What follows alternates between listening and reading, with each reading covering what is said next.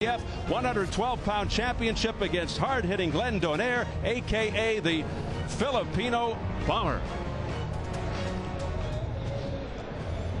Well, Al, it's very difficult for Vic Darchinyan to be in anything but an exciting fight, and this one has the elements of an all-action affair. It really does. You know, Vic Darchinyan has a seek and destroy kind of mentality, and he does it more like a heavyweight than a flyweight. He's very economical with his punches. He's willing to take a couple of punches to give one, and then you throw into that mix Donaire, the 26-year-old with an aggressive style, quick hand speed, and a guy who also does not like to go backwards, so it could create a dream stylistic matchup. Now, for it to turn out that way, the onus, I think, is on the underdog Donaire to follow and execute his game plan perfectly.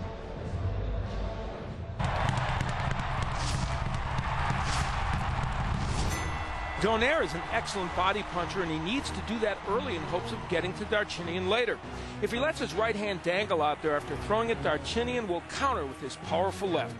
Darchinyan can throw a lazy jab, and if he does, Donaire needs to counter with his left hook. Donaire is tough enough and focused enough, even when a right hand lands, as this one does, to still counter with his own left hook. And this is the kind of execution he will need to win tonight.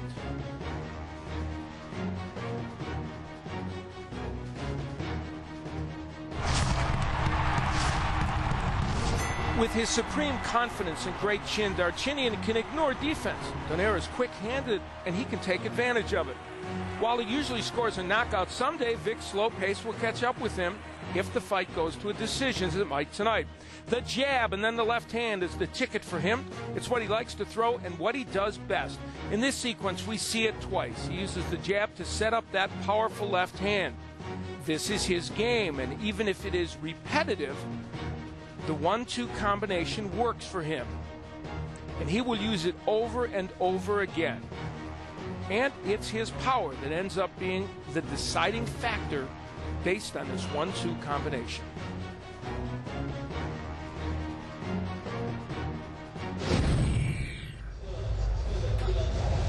From San Leandro, California, by way of the Philippines, the challenger Donaire. Very engaging, affable, loose, extremely confident despite the daunting task. There's no denying the explosive Darchinyan has more experience, a better level of opposition. But Donaire, a face-first pressure fighter with skills. But how can he pose problems for the champion? Well, you know, the feeling is that someday one of these fighters that gets in against Darchinyan, who is quick-handed like Donaire is, who is aggressive like Donaire is going to back him up. And when that happens, how will Vic Darchinyan respond? The Donaire people hope it'll be tight. A point to be made, though, is Donaire is stepping way up in class from the people he has been against. And right now he's responding to the crowd.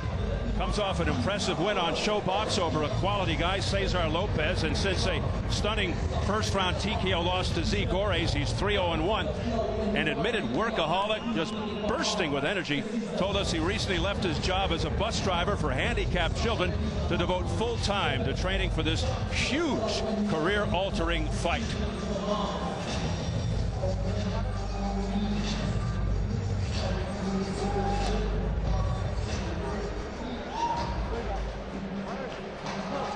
Not your typical southpaw. He hears it from the crowd. A lot of fans here for the Lord of the Flies, undefeated champion Vic Darchinyan, an awkward, unorthodox power puncher from Armenia who became an Australian citizen. He said he'd have thousands of people from Los Angeles, from the Armenian communities in LA here to support him. To say he is ultra confident is a colossal understatement, Al. He asked us in the fighter meeting yesterday, what round should he knock out Donaire? I think we said, how about the 6th or 7th to give us at least some time to have some fun. You know, he is an astonishingly confident guy. Some would say arrogant. And as again, people wonder, will that get to him at a certain point where he simply looks past an opponent so much that he loses? The question is, will it be tonight? Well, he's no longer with Jeff Fenech, the former world champion who was his trainer after a falling out. Fenech often said Vic's biggest problem was overconfidence, and to this point he has backed up almost everything he said he would do. He insists he'll knock out Donaire. 21 of his 26 wins are by KO, including his last 8 fights.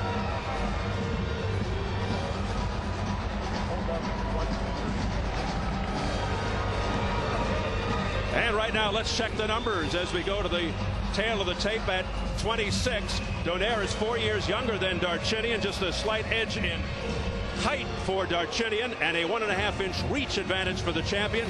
At yesterday's weigh-in, Darchinyan right on the mark at 112. Donaire a pound under at 111.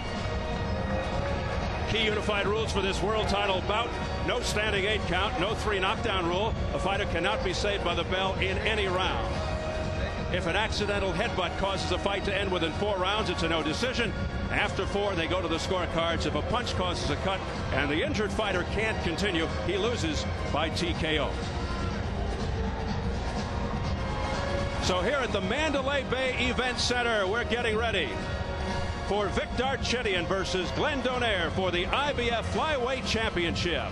We get the formal introductions from our ring announcer, Jimmy Lennon Jr.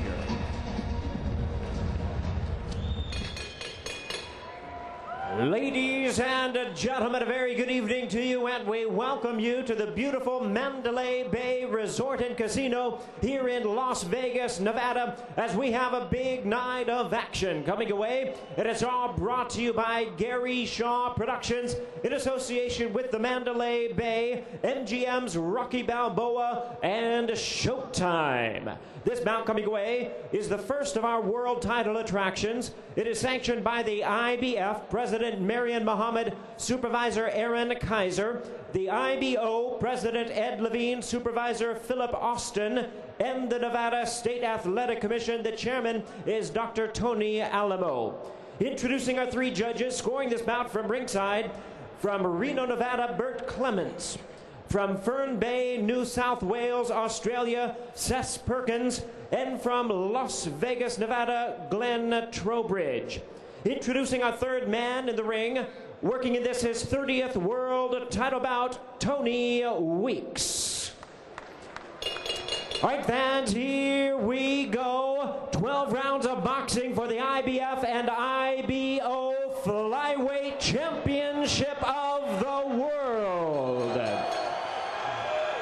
Introducing to you first the challenger. On my left, he is fighting out of the blue corner, wearing blue trunks and fighting out of San Leandro, California, by way of General Santos City, Mindanao in the Philippines. He weighed in at 111 pounds with a record of 16 wins, 2 losses, and 1 draw. He has 9 wins, coming by way of knockout. Please welcome the NABA and NABO champion, who tonight is making his first attempt at a world title. Here is the 15th ranked challenger, known as the Filipino Bomber, introducing Glenn Donaire.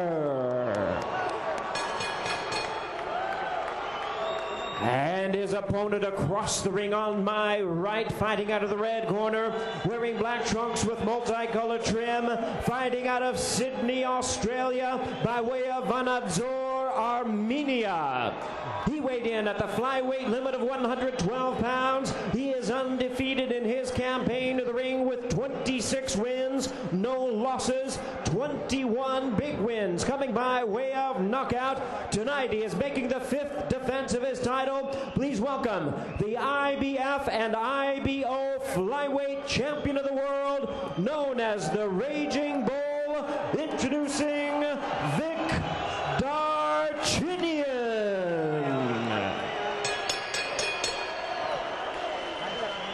Once again, here's our referee in charge of this bout, Tony Weeks, now to give instructions. Okay, gentlemen, you both received your instructions in your dressing room. Okay, it goes right here is okay. Anything that's going to be low. Right here is okay. Anything that's going to be low. I want a good, clean fight. Obey my commands at all times. Above all, protect yourself at all times. Let's go.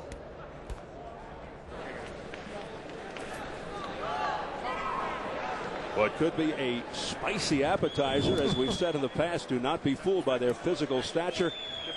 Brash, cocky Vic Darchinyan, who brings a puncher's arrogance, a heavyweight mindset, one of the heaviest hitters in boxing in any weight class. Also not lacking for confidence, Donaire, a hard body puncher who calls Darchinyan